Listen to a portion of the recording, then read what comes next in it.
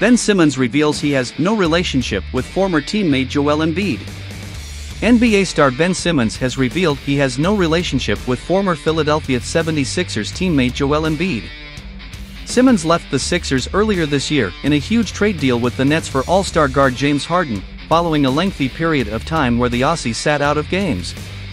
While they weren't exactly close in their years together, Simmons has revealed they haven't spoken at all since his trade, despite both trading barbs in the media. "I don't talk to Joe. We never really spoke," Simmons told ESPN. "I don't think there was really a relationship there.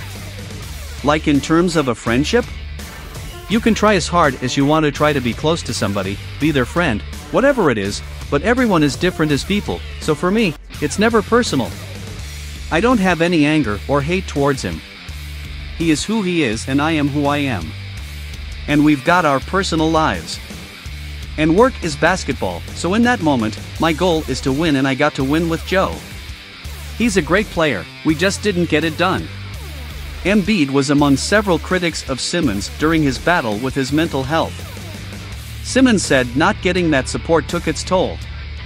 "It got to a point where after that Hawks series, it's like from the people you're supposed to have that support from or that comfort from, I wasn't getting that either, so it was a toll on me," he said.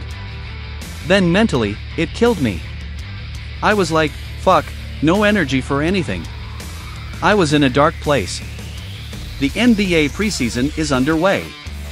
The 25-year-old Simmons was largely excellent defending against Milwaukee's star man Giannis Antetokounmpo in the Nets' 107-97 win. Antetokounmpo was just 4 from 16 in shooting attempts when defended by Simmons.